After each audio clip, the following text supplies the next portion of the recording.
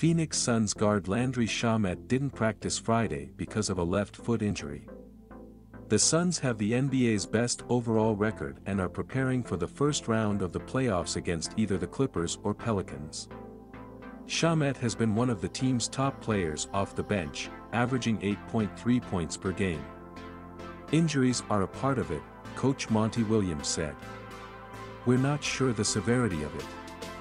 He just didn't practice today and that's all we have to report. But we're built for situations like this. We just have to deal with stuff as it pops up. The Suns have one of the deepest rosters in the league, which is a big reason they broke a franchise record with 64 wins this year.